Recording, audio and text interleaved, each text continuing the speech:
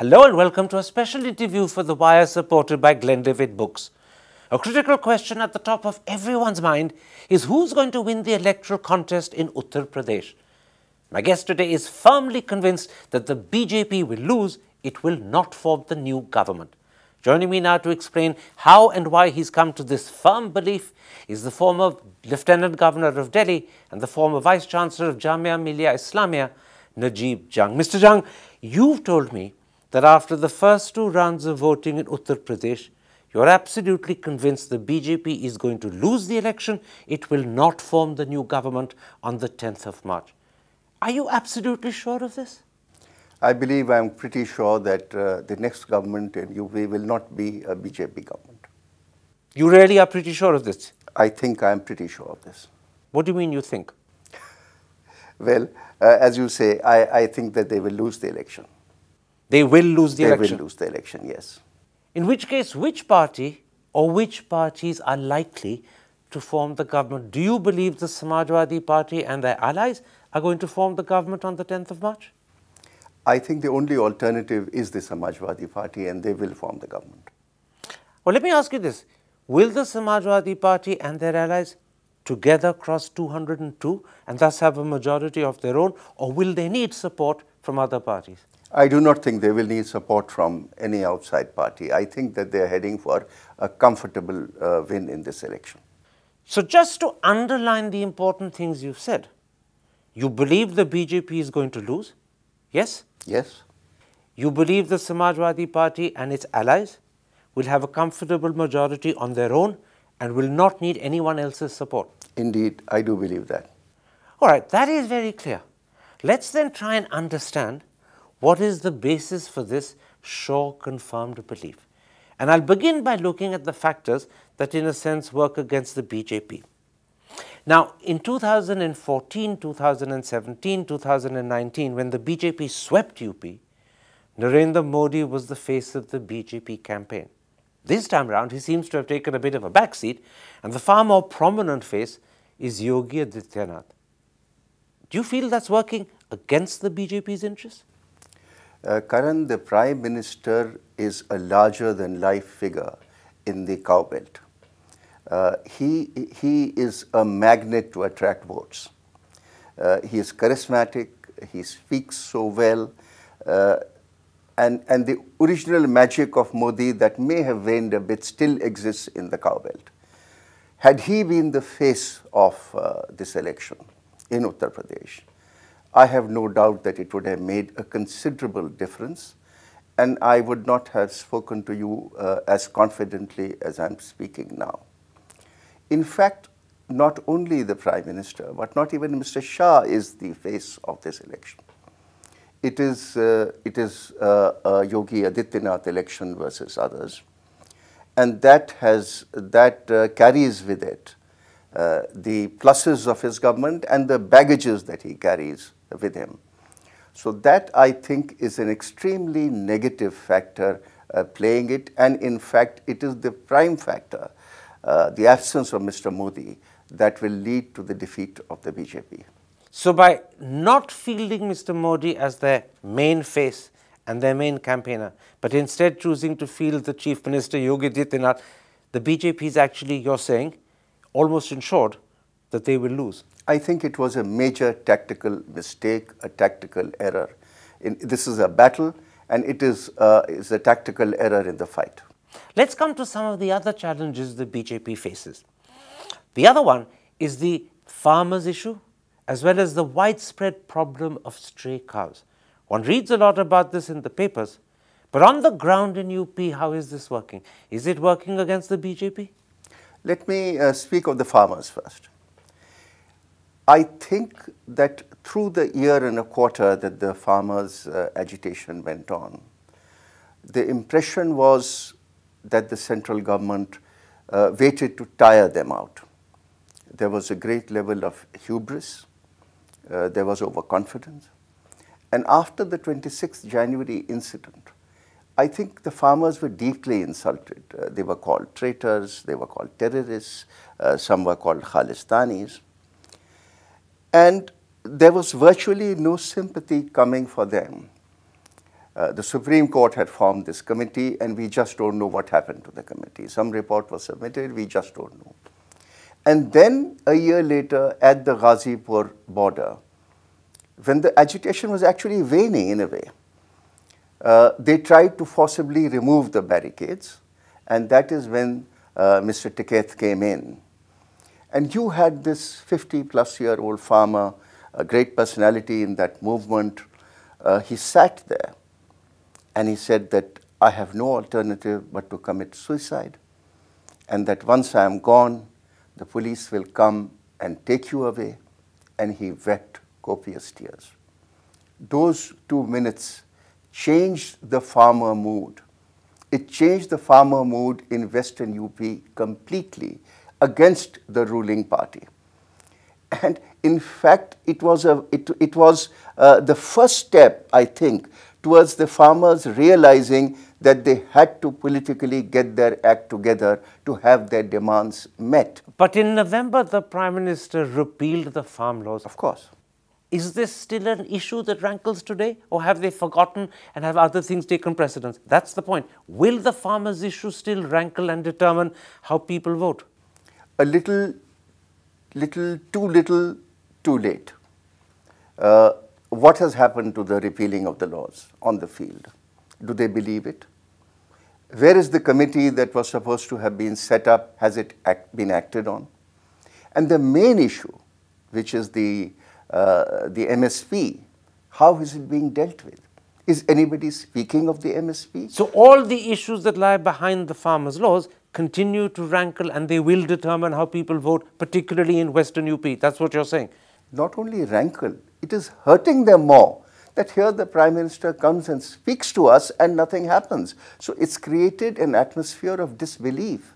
And that matters a lot when people come to vote. You see, it's common knowledge. 5 साल बाद देख लेंगे जी आपने अभी तो हमें सता दिया. This is what matters now. They will vote against. So the farmers' laws has not just hurt the farmers, it's also diminished trust and faith in the government and perhaps Modi as well.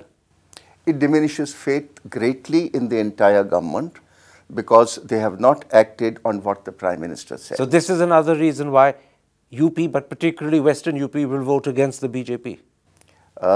Western UP most certainly, and then the Tarai region, which happened because the way the MOS home behaved in the Tarai region. And is the bail being granted to the MOS's son another problem? That is just the bad luck of the party. I mean, the bail may have been granted in normal course by the court. But it happened on the wrong day, at the wrong time. What about the widespread problem of stray cows? How is that affecting farmers and voters? I think the problem of the cows has not been adequately understood by us in urban India. Please understand one thing. The cow is a holy animal to the farmer. It's just not her milk. It's even her urine that has medicinal impacts. The cow dung is used in many ways, and we worship the cow. Here, in the evenings, the cow is coming in large numbers, it's marauding over my fields and damaging my livelihood. But I, who worship this animal, take a stick in the middle of the night and beat it to leave my field. I'm 70 years old, I'm shivering in the cold. I dislike sitting there at night because in the day I have worked on my field. And at night you expect me to beat my cow, beat my mother. It impacts my mind. It's impacting me psychologically. This is creating trauma for farmers. Yes, of course, it's creating a psychological trauma for everyone there. And again, they blame the BJP. Because in the last 3-4 years, you haven't built gaushalas enough. I mean, when we banned the usage of any kind of cow meat or their skin, then we should have ensured that there were gaushalas that would keep the cows. I don't see enough gaushalas.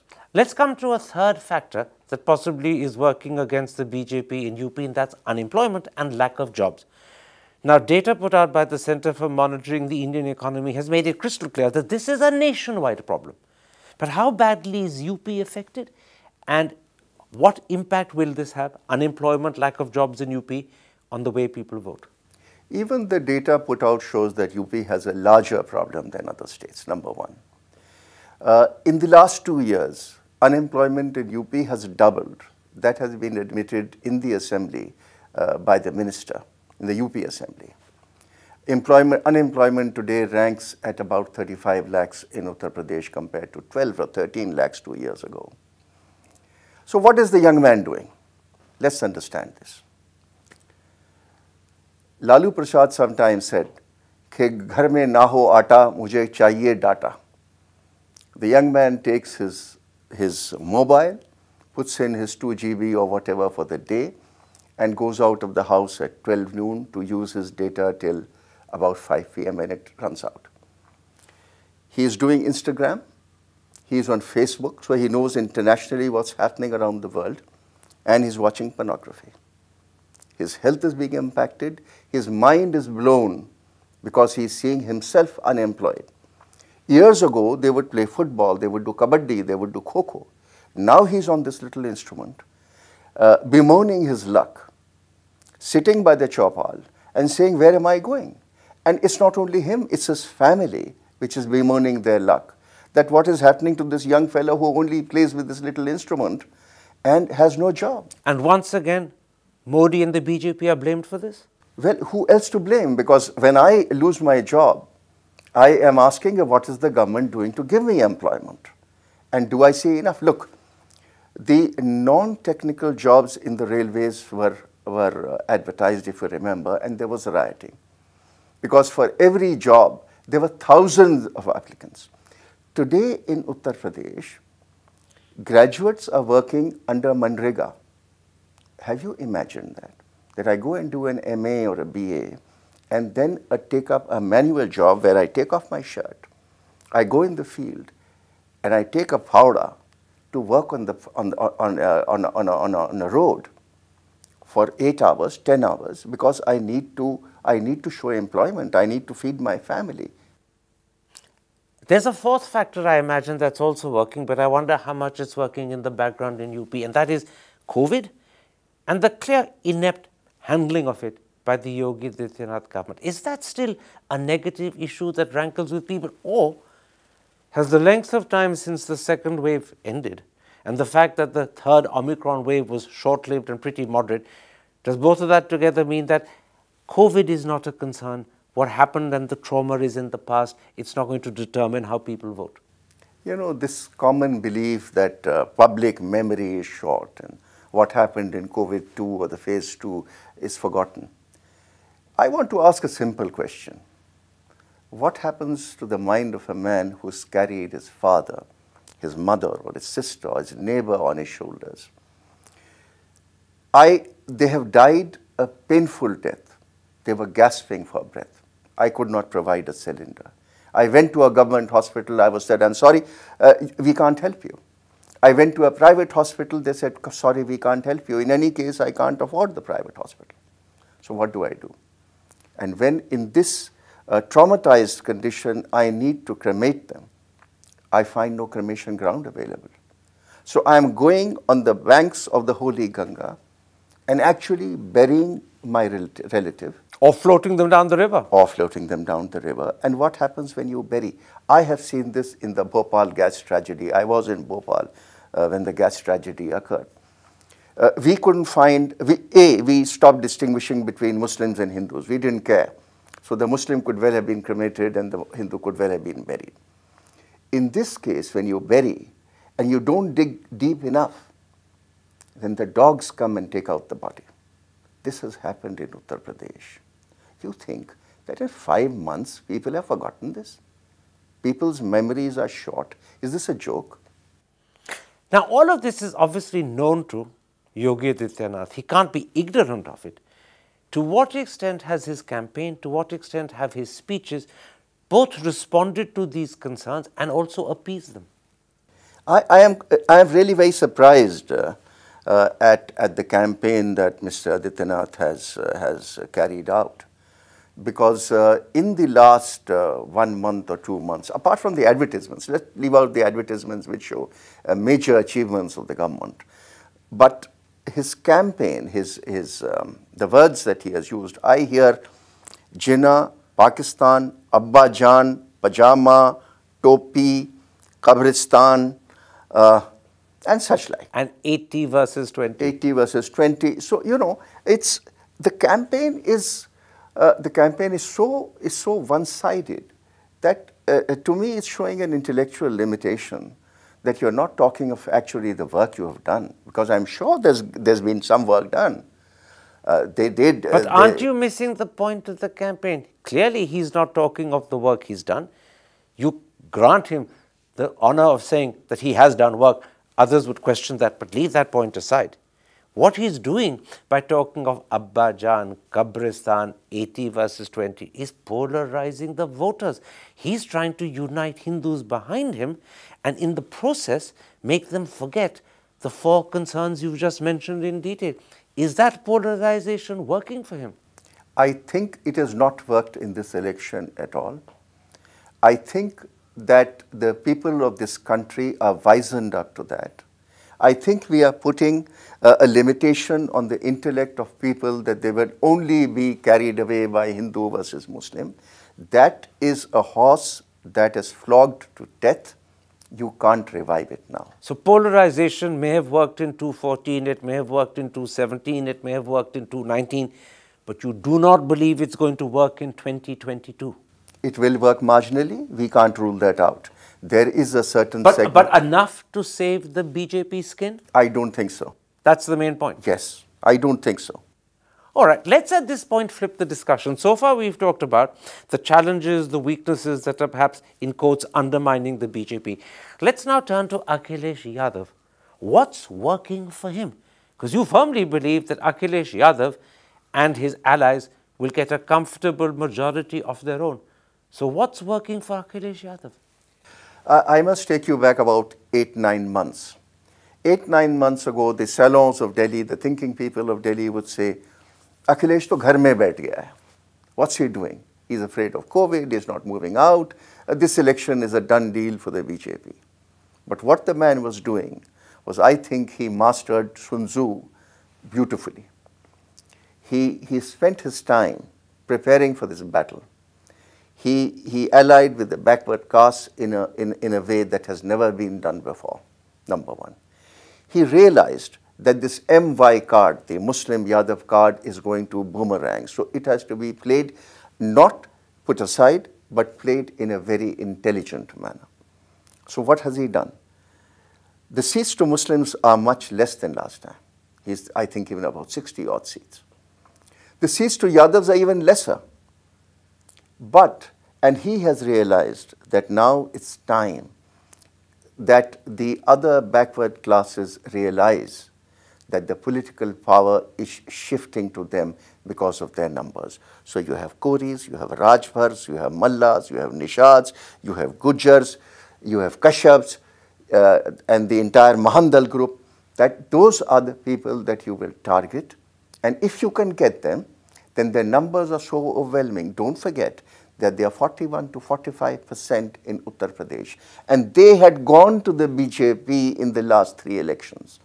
This election, fortunately or unfortunately, the perception, and perceptions matter in elections, the perception of Thakurwad puts the OBCs in a very disadvantageous position. So whether it is actual Thakurwad or not does not matter. Thakurwad is, of course, a term that applies to the sort of government and the perception of that government run by Yogi Adityanath. That is right.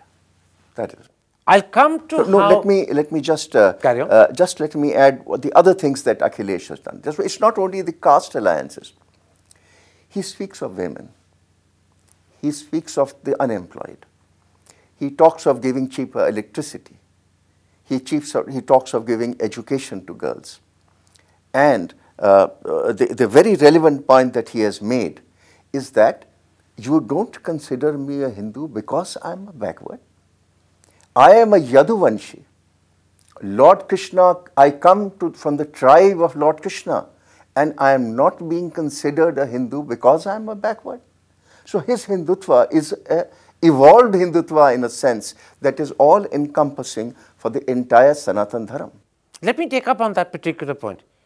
You're talking now about how he's responded to the challenge of Hindutva, which is basically the main strategy of Yogi Adityanath. Polarize, unite Hindus, get them to vote for me. you're saying that in terms of his response, Akhilesh's response to the challenge of Hindutva, both what he said, but also what he hasn't said, as well as the sort of candidates he's chosen, and the deliberate reduction in Yadav and Muslim candidates is all intended to also battle against the Hindutva being fought from the other side. Absolutely. He has taken on, he says that this is an ocean. Hinduism, Sanatan Dharam is an ocean. I am part of it, so are the upper caste. And you're saying that he's handled Hindutva and responded to it very cleverly. Yes, absolutely. He has not denied it at all.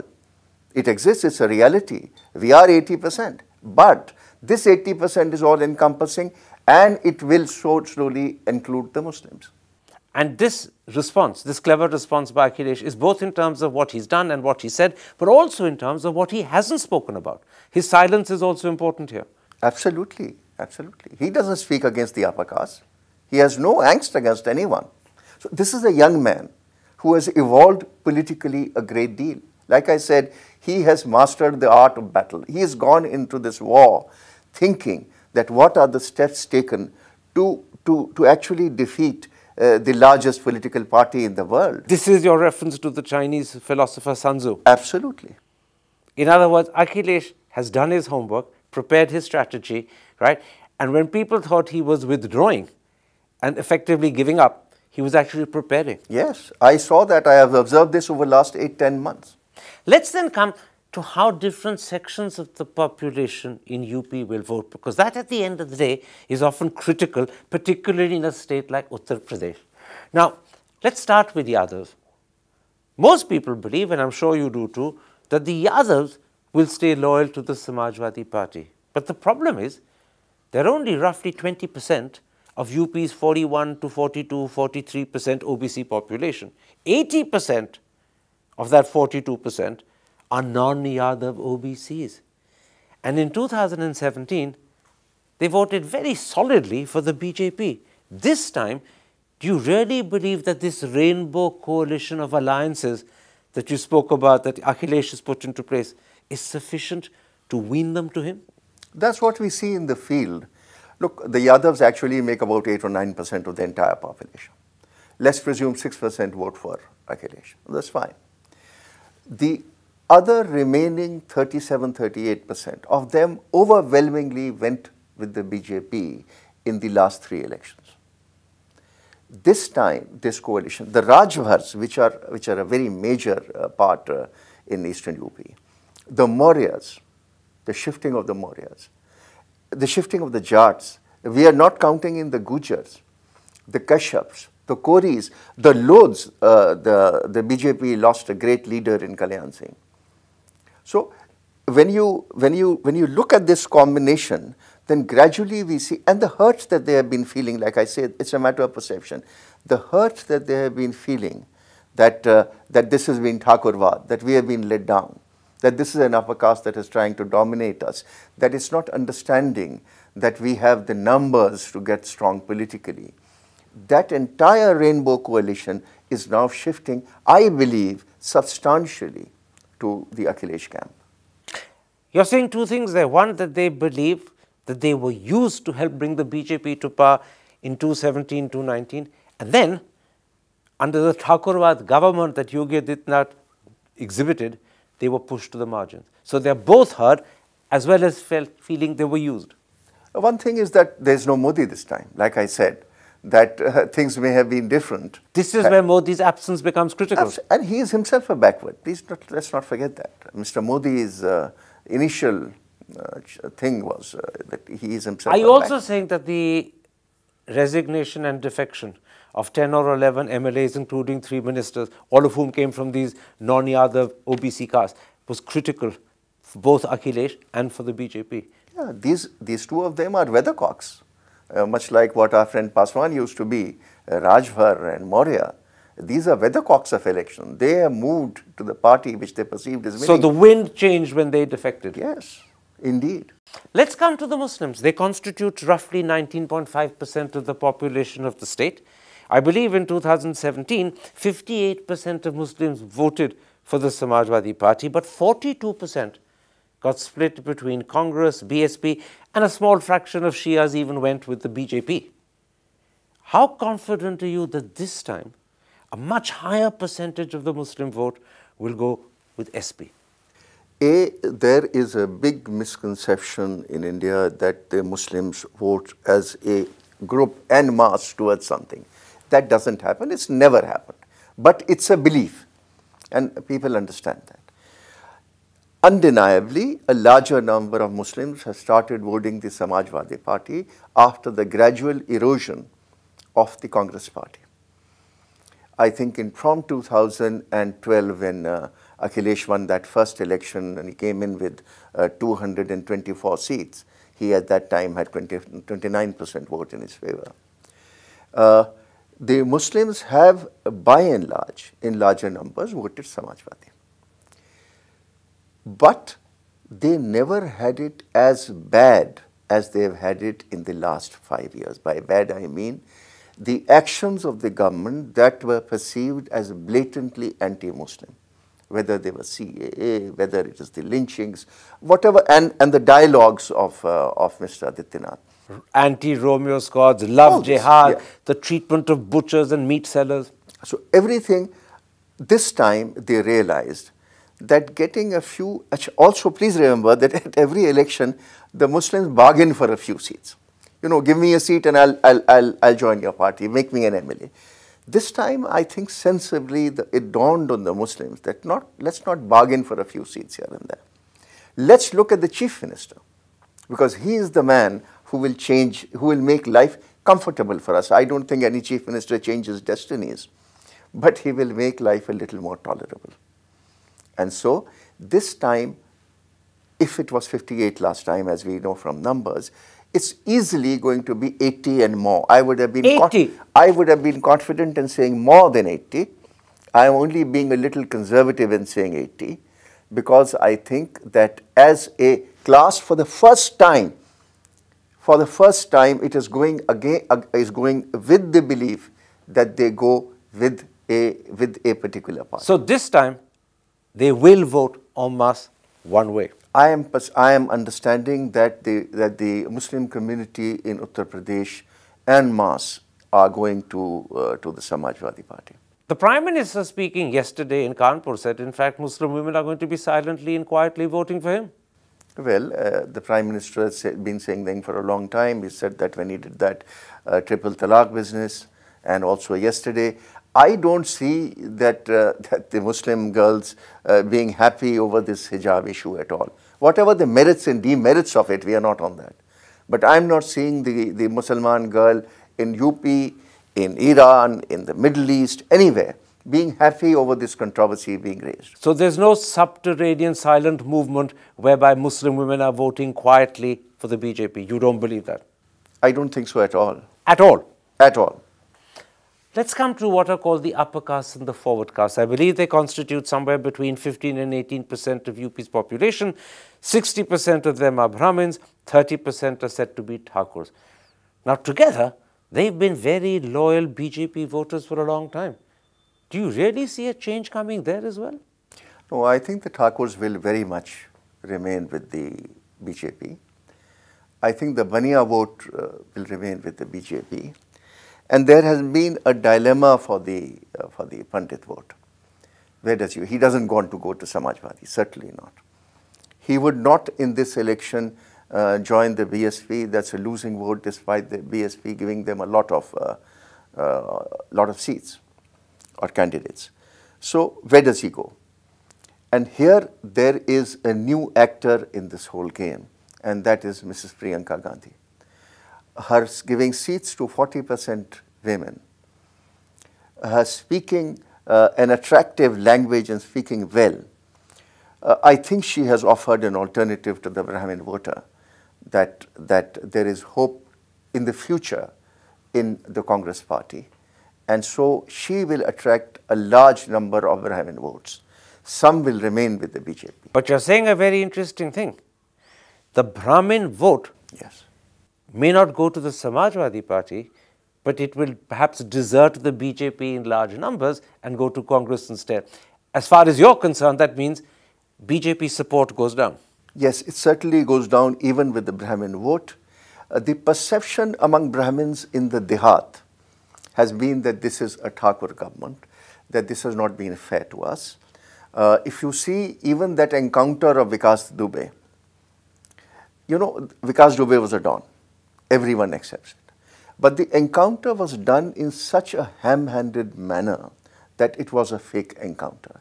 And that was perceived by the Brahmins as an attack on a Brahmin don.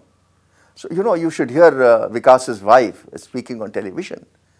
So, understand this. I mean, I understand this, that the impression of a personified Thakurwad government is impacting Brahmin vote.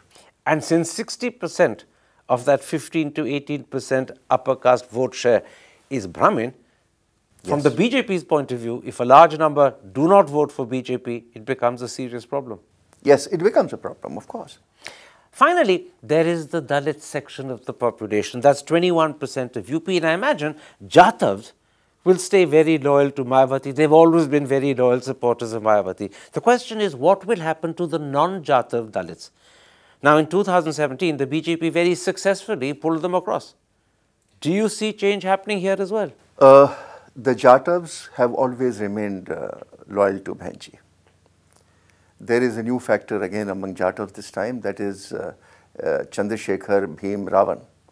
And he will take a bit of the Jata vote. He is the new face of the up-and-coming Jata. He has offices across Uttar Pradesh today. But that will only affect Mayawati. It will neither strengthen Akhilesh nor weaken the BJP. No, yeah. I am talking of the Jata vote, that where it goes. Similarly with the Dalit vote, it largely stays with Mayawati, and you can see it across elections that her vote share never wavers down below 23–22%. This election, while she is perceived as a losing party, the question even in the Dalit mind is, why should we lose our vote, right? But the Dalit is chary of voting the Yadav, because the Samajwadi is perceived as a Yadav party. And there is no doubt that the Muslims and the Yadavs flex muscles once they come in power. That's a big negative aspect of the Samajwadi party. And I don't know the extent to which they have fought that negative perception. So the Dalit is actually confused between Mayawati, between Chandrasekhar, between the Congress party. You see, everybody is writing off the Congress party. But please understand that this 100-year-old party used to have an office in every village in Uttar Pradesh. But why won't the non-Jata Dalits stay with the BJP, which is the way they voted in 2017? That is again the Thakurwad factor, that I think the Dalit has seen in the last 5 years that I get nothing from the BJP. I trusted them, but under Mr. Adityanath, I get nothing. Under Mr. Modi, it may have been different again. It's a perception. So this is very similar to the non-Yadav OBCs. Yeah. They feel they were used to bring the BJP to power and then forgotten once the BJP got into government. This is the impression generally that the Dalits have. But this is also similar to what's going to be happening to Brahmins. The Brahmins have reduced the percent to which they vote for BJP. They'll go to Congress. And you're saying non-Jatav Dalits could do the same thing. Disassociate from the BJP. Some go to Mayawati, some may go to Congress, right? Yes. But the BJP as a result will be weakened. Again, Akhilesh may not be strengthened, but the BJP will be weakened. You see, the only party that stands to lose is the BJP, because they were voted so heavily. 40% went to the BJP. Anything coming down, it is they who is losing. And anything going up, it is the others that are gaining. So we have to understand the fundamental premise in this whole thing, that the BJP numbers are coming down. The only way that the BJP could have formed the government, and I am not agreeing with that, I reiterate what I said before. If Modi had been the face. Not only that, is the Prashant Kishore theory, which is that the anti-BJP vote should get divided between the Congress and the Samajwadi and the BSP as it happened in 2017. But that's not really happening here. It is not happening now. In fact, what you're saying is that the anti-BJP, non-Yadav OBC vote is going to Samajwadi. Yes. The Brahmins who are disillusioned may not go to Samajwadi, but they won't vote for the BJP in the same way. They'll go to Congress. And that's also perhaps true of the non-Jatav Dalits. They also may not vote for the BJP in the same way. They may go to other parties. Yes. And the Muslims, to 80% or even more, will solidly support Samajwadi. So what you're saying is that the churn in the way different sections of the population vote will be A, strengthening Akhilesh, non-OBCs, non-Yadav OBCs, Muslims going to him, and weakening the BJP, Brahmins moving away, non-Jatav Dalits moving away. I am saying exactly the same. I am going one step further vis-a-vis the Muslim vote. That you haven't mentioned Mr. Owaisi. I will stick my neck out and say the Muslims do not vote Mr. Owaisi either. So his putting up candidates is not going to split the Muslim vote, which was the great fear the Samajwadi and its allies had. I think it has hurt Mr. Owaisi's image of coming out as a Muslim leader nationally. He is being perceived as a spoiler, as a vote katua. And also perhaps as the B-face of the BJP or something? That they always say. They are saying that consistently. All right, Mr. Jung, you've given me multiple reasons, and we've gone through them in great detail, why the BJP vote will be shrinking to a point where you said the BJP will lose and not form the government. And you've also given me many reasons why Akhilesh's vote will be growing, and growing to an extent where he and his allies will comfortably make a government. You've been bold and brave, and you've stuck your neck out. Are you worried that on the 10th of March you could be a very embarrassed man? Let's do one thing. If I'm wrong, I take you out for a dinner, and if you win, or rather the BJP forms a government, then you take me out for a dinner. If you lose, can I choose an expensive restaurant? I'm so confident that and vice versa. And vice versa. And vice versa. So I'll end by repeating my first question. You unequivocally confirm that you believe, the BJP will not win the election and not form the government on the 10th of March. I've enjoyed this interview, yes. I think I believe what I'm saying. You believe the BJP will lose? Indeed. Mr. Jung, thank you very much indeed. Take care. Stay safe. Thank you.